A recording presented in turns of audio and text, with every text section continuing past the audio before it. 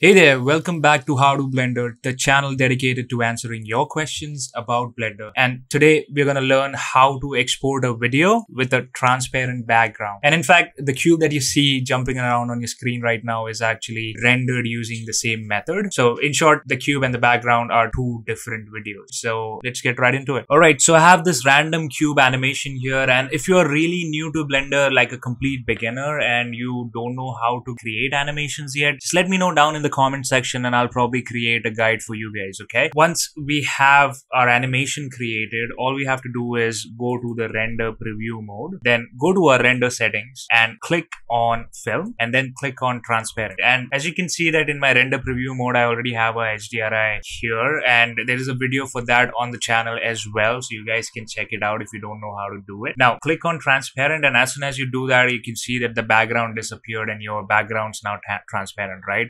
But wait, don't click off yet, because this will not make your video transparent. This is just works for an image, right? So like for example, if I render this image out and try and save it, click on save a copy. So as you can see now, there are three options that I can save it in. Like it's black and white, RGB, and RGBA. So you always select RGBA if you want a transparent background. A stands for alpha, which in layman terms means transparency. That's one quick tip there if you're saving a transparent image. Now moving on to our output properties, and this is how we make our video transparent. So then click on output properties, click on output. Just make sure that you're selecting your resolution and your frame rate before you do that. Select the path that you want to render your animation in. Now this file format, we're going to go ahead and change it to FFmpeg video, and in the encoding, now this is where the magic happens. So change it from Matryoshka to QuickTime. Now this is supported in Premiere Pro, so there's no need to worry about that, and probably all the other softwares as well. So just go for this video format. The next thing we'll select is in video codecs. Let's go ahead and select QT animation, and as soon as you do that, now you can see that we are getting that option of RGBA.